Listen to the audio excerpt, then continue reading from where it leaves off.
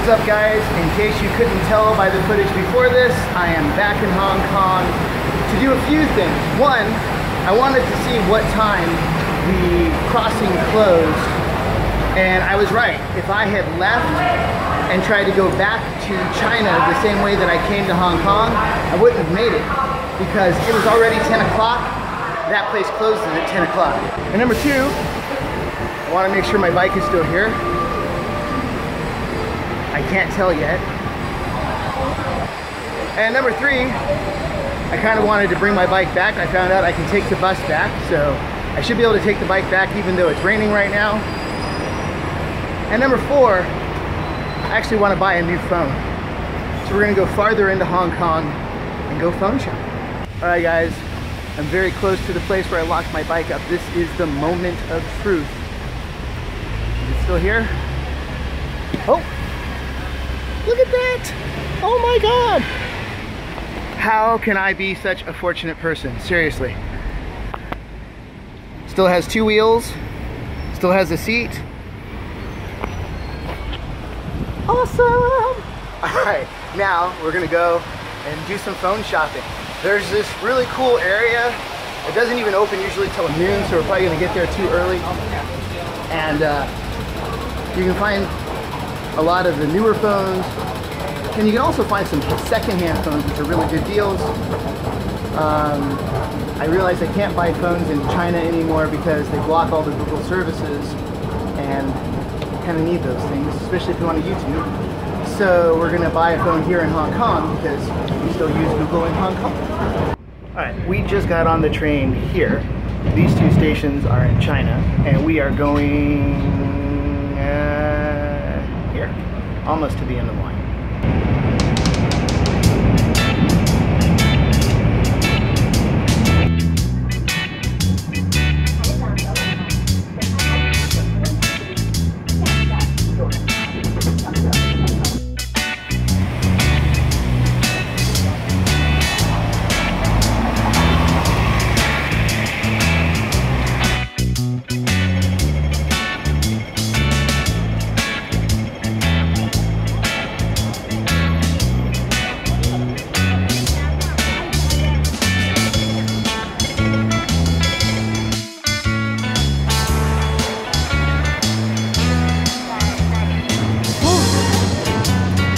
A really cool place to shop.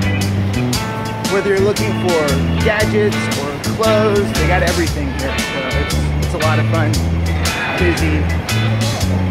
If you want to buy copy headphones and things, I got that too. I think, where am I? Oh, let me go.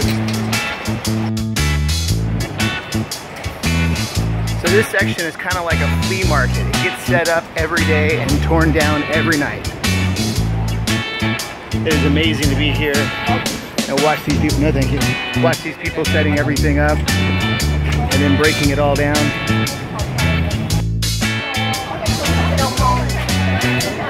Alright, mission accomplished. I have a phone, I have my bike, and I'm back in Shenzhen. It took forever. The last time I came back, and this time both, my passport wouldn't scan, and so they held me at customs for a while.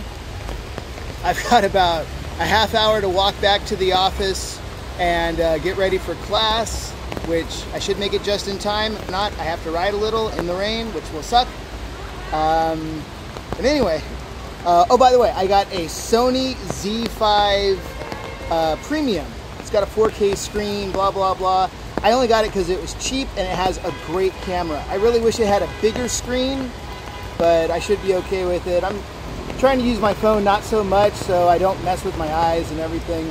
But anyway, thanks for coming along on this adventure. And if you guys have any questions, please ask me questions. Oh, actually, you know what? Someone had a question. I'm going to answer that question before I sign off. All right, so I said I wanted to answer a question before I signed off this video. That was yesterday. It's, once I get here at work, it's crazy busy. In fact, we just finished filming I Can Make, which is a video series that we do. 1 week I teach the kids how to make a handcraft. The next week I teach them how to cook something. And we just finished doing that. So I went over to Starbucks, got myself a green tea latte because I'm feeling a little sick, and just a nice warm drink makes me feel a little better. And actually it's really funny, the guy at Starbucks wrote down what they call it in Chinese, and they taught me it's mocha latte, not green tea, not new cha latte, which I would think, but it's mocha latte. And so he wrote it down for me. I'm going to keep this in my wallet so the next time I go to a different Starbucks I can just flash them that if I can't remember how to say that. But I wanted to answer a question. Let me find it.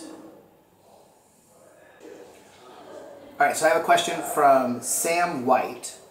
And he says, hey man, you seem like a super interesting guy. That's really nice of you to say. I don't even know if I'm interesting. I'm a guy, I've lived an interesting life, but me interesting? Not sure.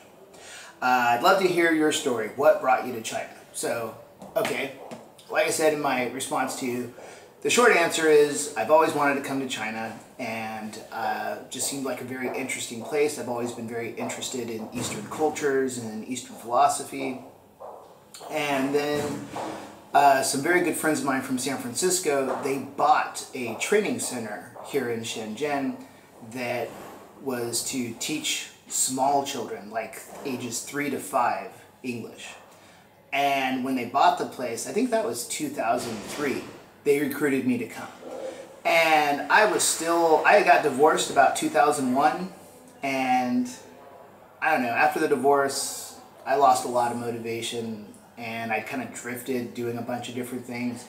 I moved from Florida to Louisiana to California, back to Atlanta, I think, and then to Colorado, and then to Washington, D.C. And that was a span of 4 or 5 years. And I alternated between teaching Thai boxing and doing IT work as a contractor for HP. In fact, I worked for HP as a contractor in California, in Atlanta, and in the Washington, D.C. metro. And I had a really good time. People at HP are awesome. But I wasn't really passionate about the IT work I was doing. One of the jobs I did down in Atlanta, I was very passionate about that job. But I was offered a job at LA Boxing, which may not sound like a lot, but I love my Thai boxing, I love MMA, and being part of the sport meant a lot to me. And at that time, I felt like LA Boxing was a big name. Maybe it would help me, bring me to a new level in terms of Thai boxing and giving me even more exposure. So I went ahead and took that job. I moved from Atlanta to Colorado, moved to Littleton just outside Denver, and it was awesome. I love the people out there, I love the job. I had problems with some of my coworkers. And eventually I was like, I don't want to do this anymore. Ended up back at HP in Washington, D.C. Meanwhile, my friends here in China were like, hey, we still want you to come teach at our school. It's been open for a few years. We really want you to do this. We think you'll be great. And I finally decided, you know what? I'm not doing much right now. I'm not going anywhere. So why not do something different? This is the best time. I don't have anything to lose. You know, I'm not in a position where I have a lot of property or a lot of things going on that will fall apart if I go. So let's go. And I came to China, and it ended up being a pretty good experience, mostly. I do still have issues with cultural differences, and I'm still, I'm not a city person, so living in the city is the hardest thing for me. Whenever we go out to the countryside, like where my wife used to live in Yangshuo, oh, I'm so happy. When we go to her parents' hometown, which is a really, really small village, not so much because it's really boring. I mean, it's nice, it's beautiful. It's just, there's not much to do. It takes a half hour to walk to town. It's kind of crazy. But yeah, so I came to China because I just wanted to experience something different, and it ended up being good for me. I stayed for 5 years. I went back to the USA and opened a business. It didn't go very well, and I was working at Tech Shop on the side of running my own business. And for those of you that don't know, Tech Shop is a makerspace. They teach people how to make things. They have all the equipment there, and you could really learn how to make almost anything at Tech Shop, from design to at least prototype, you know. if not make something for production. Some people actually use their facilities to produce the things that they make and then just sell them. So I got into that maker movement and I loved it. I mean, that is something that I really enjoy. It allows me to be very creative and allows me just to do things. So my plan was, after the business went south, was to come back to China, work part-time, work on my own designs part-time, and hopefully come up with a new product or something that I could manufacture on my own and market and sell that, and then eventually return to the US and do things again. Also, I wanted to pursue the woman that I was dating before. It's okay. So anyway, I came back to China because I wanted to, work on my own designs, create my own products, and try to get that into the market. And I wanted to get back with my girlfriend and pursue a relationship with her. We're now married, so that part was successful. So when I came back, the schools that I was working for needed me. And I'm not the kind of person that's easy for me to say no to people about a lot of things. So when they were like, oh, we need you to work here, we need you to work here, I tried to give myself as much free time as I could. Eventually, I lost all my free time, and I'm working full-time, and even more than full-time. So I haven't had time to work on the design stuff that I wanted to do. And for the last couple years, that's been on my nerves. It's been really annoying. And when I found this YouTube thing and decided, hey, I'm going to start vlogging, I'm going to start making videos about my life and let my family back home know what I'm doing and just give myself something to do. And this has been the perfect outlet for me. So I really enjoy making these videos, and it's keeping me sane here in China. So now I feel like it's a challenge. I got to get up, I got to vlog, and I want to vlog more, and I'd really love to be able to do this every day. I'm hoping to figure out a schedule that will allow me to do that. And we're very close to 1K. Last time I checked, it was right about 800 subscribers, which is amazing because just a month ago it was 30 subscribers. So I really think that I'm going to hit 1K within the next couple weeks. And someone suggested hats, and I like that idea because I want a new hat. So I'm going to have some hats made. And I want you guys to comment down below. Let me know what colors you want. So I'm thinking black hat, and then the color for the logo is what I'm thinking. Do I want to go blue silver or black and gold? I guess black and gold won't work on a black hat. Anyway, so let me know. There's 3 colors to let me know. 1, color of hat. 2, color of the main part of the logo. And then 3 is the color of the O in the logo. Chaos. Yeah, so let me know the 3 colors. And thanks for watching. I truly appreciate it from the bottom of my heart. I cannot wait to get back on the bike and make some really cool videos for you guys and have some fun, meet some more people who are riding.